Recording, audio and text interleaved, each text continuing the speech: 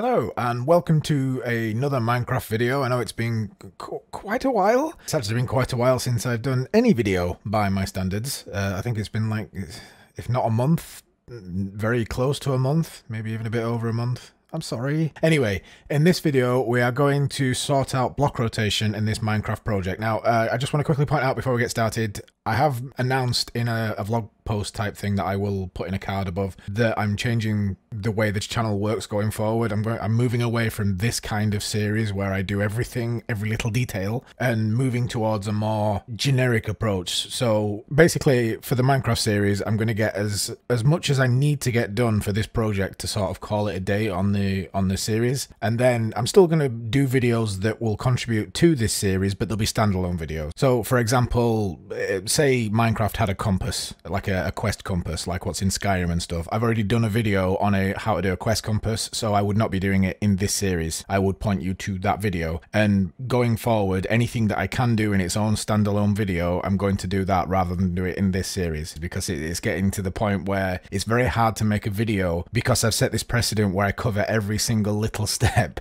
but the steps are getting bigger and bigger. It gets to the point where I have to change quite a bit of the project to make something work, and like for some stuff it's half an hour of refactoring and stuff just to get to the point, just to get to the topic of the video. Obviously that's no good. So yeah, I'll link to in the description and in a card, I'll link to the vlog post where I mentioned this, but I just wanted to mention it here because I know not everybody watches the vlog post videos. I mean, why would they? It's just me talking. Then again, so is this. So anyway, in this video we are going to make block rotation. So basically, when you have your block, right now we put it down, they all face the same way. For most blocks, grass blocks, wood blocks, plank blocks, this doesn't matter because they look the same from every direction. But some blocks, furnaces for example, stairs would be another one, it does actually make a difference which way they are facing, and we're going to sort that out. So first things first, if we're going to do block rotation, we need a block that looks different from different sides so that we can see the rotation is working. And since I need something to just show the different sides, I'm going to just edit the bricks block into a furnace block. And since that has a clear front and back, and except, well, it's just got a clear front, the back sides are the same, but you can see one side is the same, and that's good enough. So if we go into our world, I'm going to use the bricks block. We'll just rename that to furnace. Everything else is the same except for the textures, and the textures are going to be 13, 12, 15, 15, 13, and 13. Now, if we run that, we can see that if we highlight our bricks and we put that down, we have a furnace. But the problem here is that no matter which way I am facing, the furnace always faces the same way. And obviously in Minecraft, the way that you're facing determines which way the block faces when you put it down. So it's always looking at you as you put it down. The front of the block, I think. Yeah, I'm pretty sure. The front of the block always faces you. So that's what we're going to do in this video. We're going to make it so that when you put a block down, it actually faces you rather than just faces forward, quote, forwards every time. Now, thankfully, we actually did quite a big chunk of the work that we would have needed to do for this video in I think it was the last video, the non-cube blocks video. So we already have our voxel mesh data class, and that holds the unique vert coordinates and UV coordinates for each point on our cubes, or not cubes if you started programming other blocks in there. I think we've got a half slab in this project, but you know what I mean. So the good news is that we can just take our existing points and move them around, because the UV points are tied to the actual point. They will move with it, which means the texture will move with it wherever we move. As long as we move everything together, the block will essentially rotate, even though it's not really rotating, we're just moving vertex points around. So if we take the front face points and draw them on the top in the same order, we automatically take the texture with us. And since we're going to keep our face vertices in the same position relative to each other, we don't need to do anything with our triangle code. The bad news is it's not exactly easy to do this. It's not complicated, it's just faffy, like much of this project. And if you're wondering why we don't just shuffle the UV coordinates around and put them on top or whatever, it's because that would work for standard blocks that's just a block with a texture, but it won't work for blocks that aren't block-shaped. Half slabs, for example. I know you don't rotate half slabs upended, but stairs would be a good example. If you rotate stairs, you need to rotate the actual mesh. The way we're doing it will rotate the whole mesh, not just the UV text. And to that end, one of the key factors of ensuring that this works is to make sure that all the blocks always face the same way by default. So your front of your block always needs to be the same face on all of the blocks, because otherwise it'll mess things up. So to start us off, let's go into our voxel data mesh class, which should be in scripts data, voxel mesh data. And now we want to go down to our vert data, and what we're going to do is we're going to create a function, but right now we're accessing position directly. What we're going to do is we're going to create a function to access the position number so we can modify it in between. And we're going to call that a public vector3 because that's what position is. And we're just going to call it get rotated position.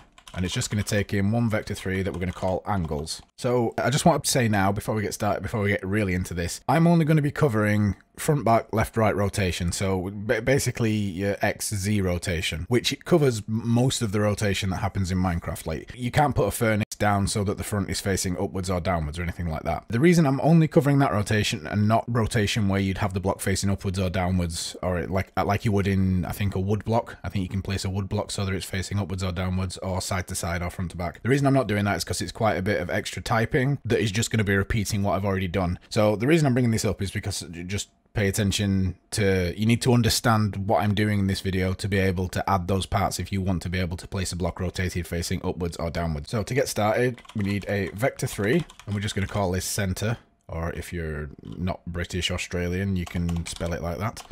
And it's going to equal a new vector3, and it's just going to be 0.5f, 0.5f, 0.5f. And all this is a pivot point. So it's the center of a cube, basically. Because we are doing all of our vertices points like on a 1f dimension, so the cube is 0 to 1 in all dimensions. If you've changed the size of your cube, if you've made it 0.5 or 2, then you'll need to change this number as well. Technically speaking, I should be like grabbing this information from voxel data or something and dividing it by 2, but like I say, I'm trying to get away from doing every minute detail of the project. So we have a center point, and what we're going to do is we're going to rotate our vertices around this center point in the direction dependent on which way we want the block to face. So after that, we need the said direction, and the direction is just basically the direction from this center point to the current vertices that we are going to move. So this vector3 is going to be called direction, and it's going to equal position. So this is the position of the vertices up here minus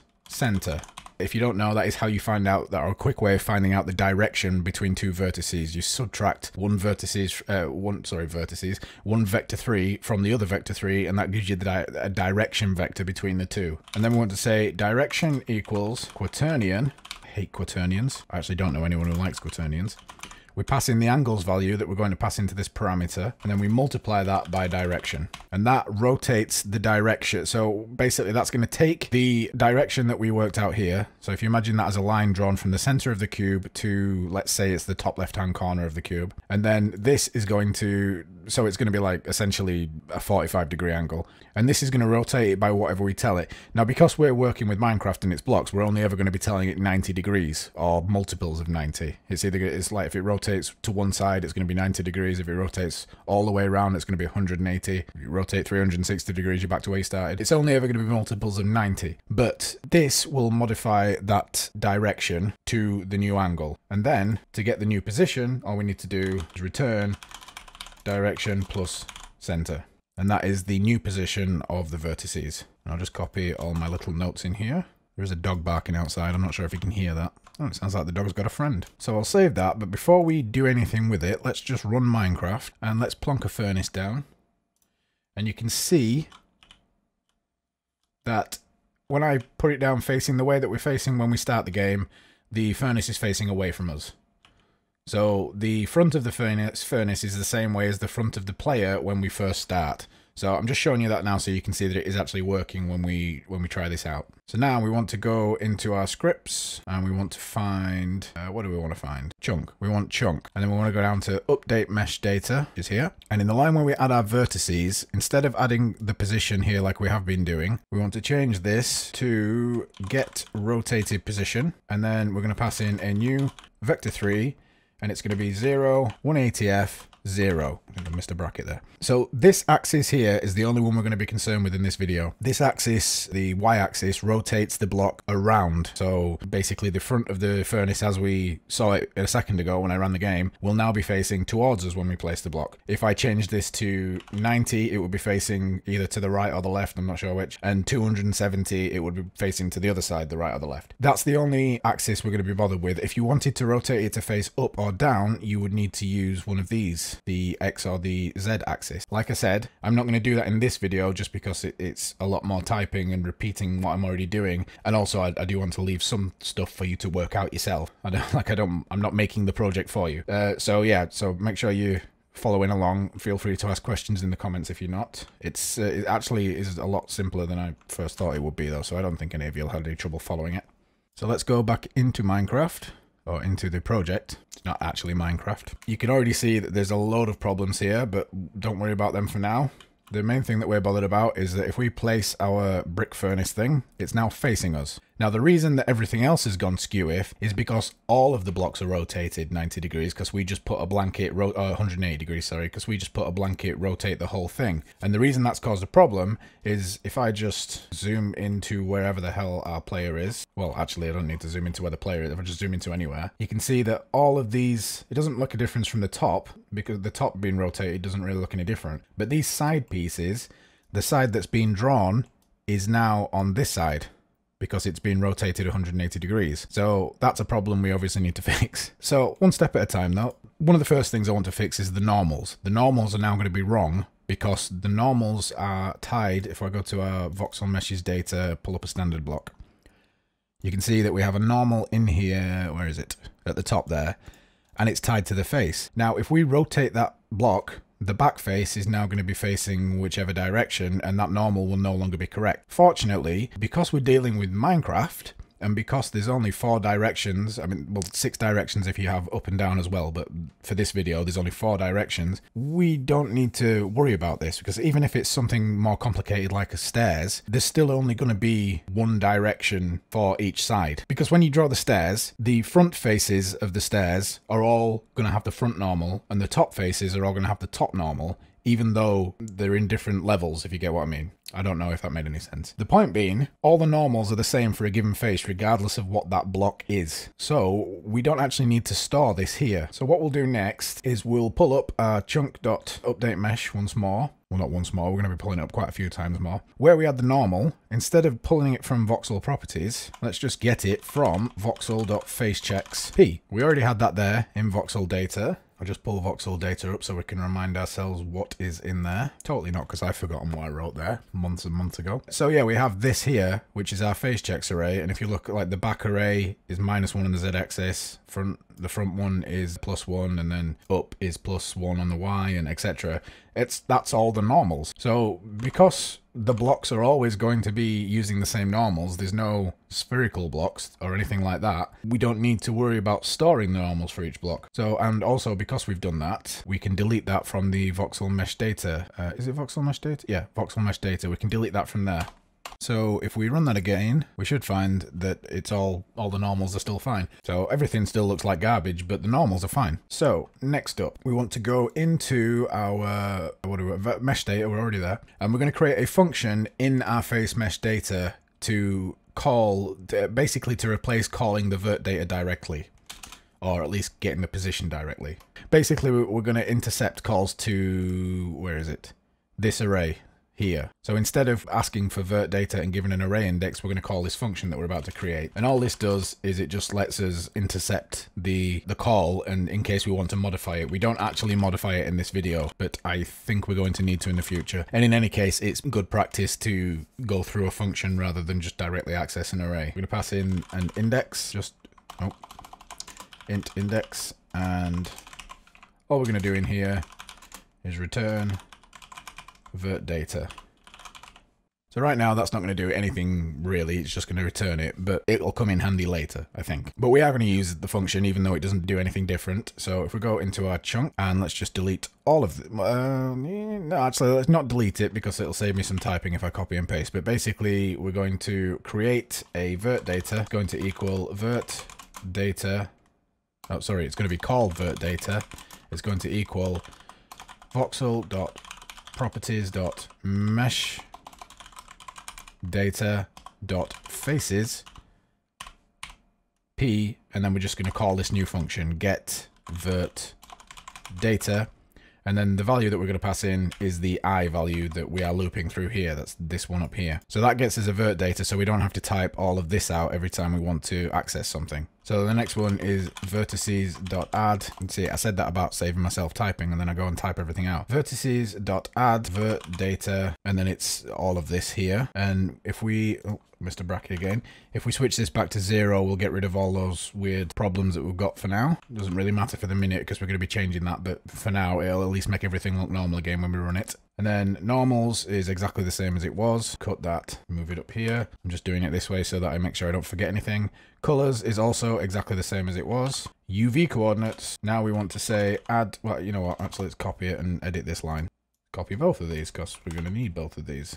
And then instead of calling the voxel properties, all we're going to say is vertData.uv. So all of that just makes it a bit easier to access the vert data. It doesn't actually change anything we've done yet. So before we do anything else with that function, let's, oh, actually we're not going to do anything else with that function, but before we do anything else, let's get directional placement sorted so that we can demonstrate how it works, or at least so that we can see it working. In order to do that, we're going to need to store orientation of the block. To do this, we're going to need to store another variable in our voxel state. If you've been saving your worlds, you might need to delete your save, or you will need to delete your save if you've been saving your worlds, because this will make the old saves incompatible with the game because we're changing the data structure of the voxels. So find our voxel state class. And in our voxel state class at the top here, we have this. We've put non-serialized here because none of this information needs to be saved to a file, but this does need to be saved to a file because if you have block orientation, you want that orientation to be consistent when you reload the file. So it is an int for now. I'm planning on doing a video on how to streamline this a little bit so it takes up less space, but again, that's something that will probably be its own standalone video. And we're just going to call it orientation. It's just the orientation of the block. And then if we go down to our constructor, we're going to set orientation by default to 1. So the orientation number is going to correspond to the face checks that we've been using for everything else. So everything's always in the same order: back, front, top, bottom, left, right. Everything always works in that order, and we're going to stick with that. And the reason that we've set it to 1 by default is because in my infinite wisdom, I set 1 to front rather than 0. So 0 is back, 1 is front. So at this stage, all the naturally placed blocks will be facing straight forward. So we can leave them set to 1. We don't need to do anything with the blocks that have been generated when the world loads. We're only bothered about the blocks that the player puts down, because until you get into fancy village building and stuff like that, none of the naturally occurring blocks are going to be rotated. So as we're doing only one axis of rotation here, we only need to worry about 4 directions: front, back, left, right, or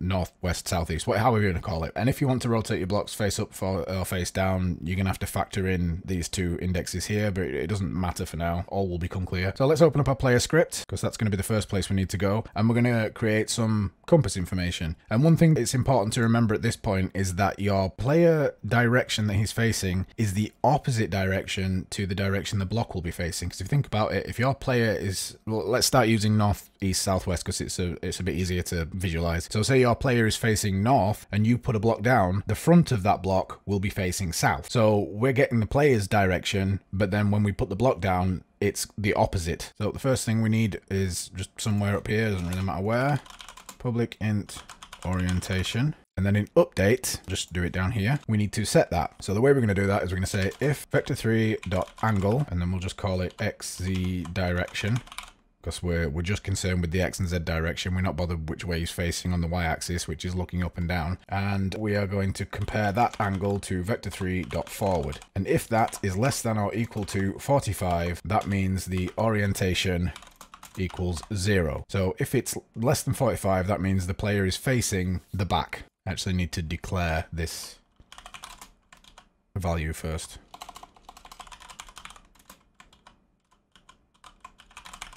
And the value we give it is transform.forward, but then we want to make sure that the y value is set to 0 because we don't want that interfering with the angle. So yeah, if the player is facing that way, or basically remember we're snapping to an angle here. So the player might not necessarily be facing directly forward, but he's close enough to forward that we're snapping him to north, or would that be south? Entirely sure. So I'm just going to copy this, save a bit of typing. Else if direction is less than 45 when compared to vector3.right, then orientation is going to equal 5. If you check our voxel state, not voxel state, voxel data, you'll see that 5 is the right face, so that means that player is on the right. Sorry, facing the right, it means he's on the left. And then this one we're going to compare to back. So if that one's true, it's going to equal 1. That means he's facing forwards, so that would be north, would it? Or south? I don't suppose it matters, to be honest, but it's all arbitrary. But anyway, as long as you get it consistent. And then else, we've only got one direction left. Orientation equals 4. So now, since we have this information, we may as well add a little compass value to our debug screen that we've got going on. So to do that, we're going to need a reference to the player, but since we're going to need a reference to the player in a different part of the script later on, we may as well go ahead and make a public reference that everything in the world can get at if it needs. So first off, we're going to go into world, and somewhere in here we have a transform for a player script, for our player object is there. Just under here, we're going to add a player component. This is just laziness, really. You could do this in a neater way, but like for example, you could replace all references to this as this and stick .transform in the end, but for now I'm just going to do this. And then in here we'll set that by saying player equals, and then we'll get the transform player.getComponent player. So that gets us, because we've got this singleton pattern and we can access world from anywhere in the game, we can now get at this public player component. So the next step is to open up our debug screen. And if we go down to here, we're just before we add our, commit our debug text to the actual element, we're going to say string direction equals, and just nothing for now. And then we're going to do a switch statement, and the switch statement is going to equal world.player, underscore player dot orientation. So that's getting the current orientation of the player. And then we're going to say case O, so if it is 0, so that means the player is facing, actually that's back, isn't it? That wants to be, is it south? I think that's south. I'm going to put south, but I might be wrong. My head is just drawn a complete blank. So direction equals south. Again, the text label of this is arbitrary. As long as you've got everything consistent, you could call it whatever you want. As long as the numbers are consistent so that the blocks get put down in the right direction, it's fine. So I might look like an idiot right now for putting south when it should be north, but the game will still work, if you get what I mean. I always forget to break. And then the next one I'm going to put is 5, and that direction. So let me think about this. If it's 5, it means the player is facing to the right. Where's voxel data? Yep, 5 is the right face. Yeah, 5 is the right face. So if it's 5, it means the player is facing to the right. If we're assuming that straightforward is north, then to the right is the east. And then 1 is the opposite of north. South. So that's going to equal north. And then default, which is the last one left. Again, if you obviously if you've got an up and down direction in here as well, then you don't want to default here. You want to default on the last one. And this direction equals west. And then below that, I want to say debug text e plus equals, and then we're going to new line, and then debug text plus equals direction facing, because I'm talking like Yoda now. Direction facing you are. Plus direction. And now if we run that, so if we press F3 to get our debug screen up, you can see we've got a direction, which is a bit hard to see because of the sky and everything, and but you can see west, south, east, north. North, east. So yeah, I've got something back to front here. West, that should be east, shouldn't it? Yeah, that should be north, that should be east, and that should be west.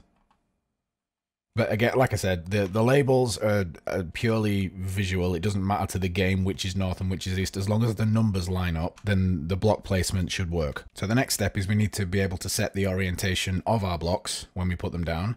So first thing we need to do is go into chunk data, which I don't think I've opened. So it's in our data folder, chunk data, and in modify voxel, I think yeah, modify voxel, we want to take in an extra parameter here. And we're just going to call it int direction, and this directly corresponds with the direction value we've just used in the player script, in the debug script we created in the player script. And then down here, I'll say voxel dot orientation equals direction. I really shouldn't be using direction and orientation. Stick to one naming scheme. Now, changing this should give us 2 errors. The first of which I'm going to change is in the chunk script. And that is here. And this one's easy enough, because to change this one, all we're going to do is give it the world.instance. That's how we get to the world through the singleton pattern that we created a few videos ago. Underscore player dot orientation. So that's literally giving it the direction that the player is currently facing.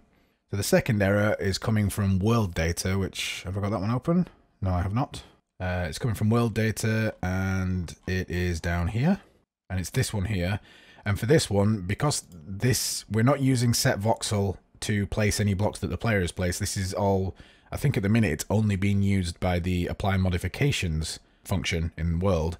So all the blocks that get put in here are being put down by the actual, you know what, let's just do it this way. Let's take in the value here. So int direction, and then pass that straight into there. And then that's going to create one more error for us to fix. And that error is in, I think, world data? No, not world data. We're already in world data. Is it in world? Yes, it's in world. And that's down here.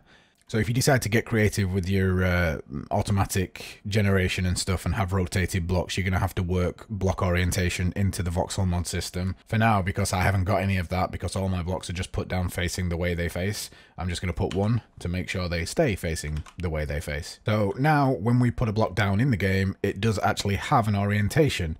Although we haven't done anything to make the game draw that orientation, so that's the next part. It's all well and good having orientation stored, but we need to actually display it. So this part's actually quite simple. If we go to chunk, down to update mesh data, wherever that is, that, and then just above this first loop that we do here, the first loop within the voxel, or the face, we're going to create a new float, which we're going to call rot for rotation, not for rotten. We're going to create a new switch, and it's going to be voxel.orientation, so we're getting the orientation of the current voxel that we're looking at. And then case O, and this is where it is important. Like I said, it didn't matter, other than me looking silly, it didn't matter that I got north and south wrong, or east and whichever ones I got wrong. That wasn't important, but it is important that these numbers all tie in. So if we are on case 0 means the player is facing backwards. Yeah, if you remember when I first tested out the furnace near the start of the video, we put the furnace down and the furnace was facing away from us when we were facing the direction we started. The direction we started would be facing north. So if we put the block down and we are facing 0, which is the back, we need to rotate this 180 degrees so that it's facing us. And then 5, we want rot to equal 270. And then case 1, which is the opposite of 0, we want rot to equal 0f, which, I mean, we wouldn't need to change that, but we will do just for the sake of making sure we don't miss anything. And then finally, the last case for me, oh, sorry, I forgot to put a break in there. The last case for me, like I said, if you're going to rotate up and down as well as side to side, then you're going to need the other two directions in here. But the last case for my project is this one, and that's just going to be rotated 90. And then that is it, except for the fact that I've left an equal sign out there. And then the next bit is just we go down here and we replace this with that value. So let's try that. So if we place one block, we can see it's facing us, which in and of itself isn't that impressive. But if we go over to the side here, we can see that that one is also facing us.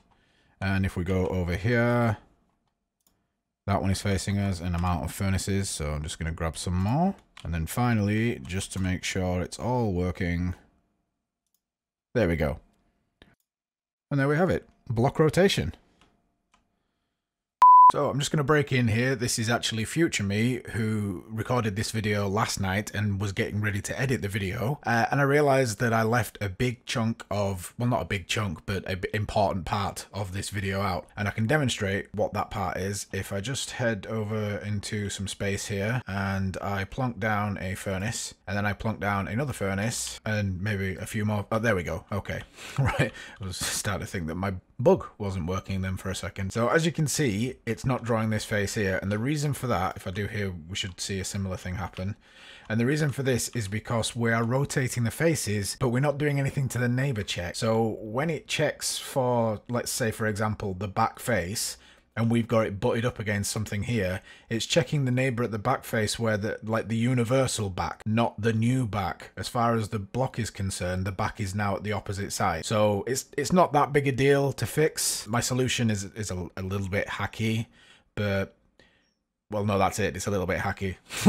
So what we're going to do is we're going to put a little... oh, sorry, I've just a quick note. I've moved this up out of this part here and up to here. Doesn't really make much difference. It's just that before it would have been doing all of this every face, when we only really need to do it once per voxel. So our little solution is we are going to create a kind of interface. So right here, we are grabbing our voxel neighbor for the current face, and we're checking that neighbor. We're saying, is this neighbor solid? Do I need to draw this face or not? That's fine, but the problem is that this P here, this value is universal. So it's always straightforward, straight right, straight left, back, up, down, whatever it is, it's the universal up, down, left, right. It's not the block's local up, down, left, right. And that's what we've changed. So we're going to create a hacky little translator to turn this value into one that represents any new rotation values we might have. So like I say, hacky, but what can you do? So let's create the value. We'll just call it translated P. And it's going to equal, well, to start with, we'll just say it to P.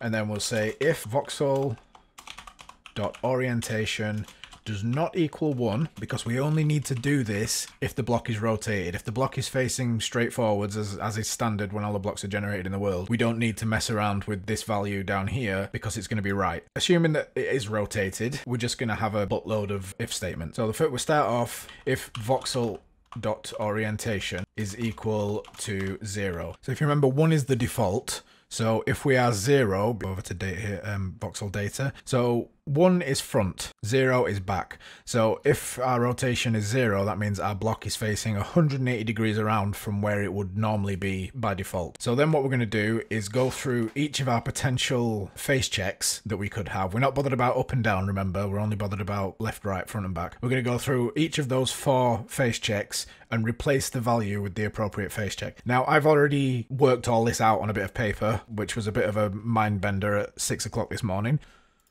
And if you can hear a lot of sighing and grumbling and licking in the background, it's because my dog's in here with me this morning, and he's decided to be very noisy now that I've started talking, which is nice. So the P value is the face check, and we're just going to say if it equals 0, so this is if it is facing backwards.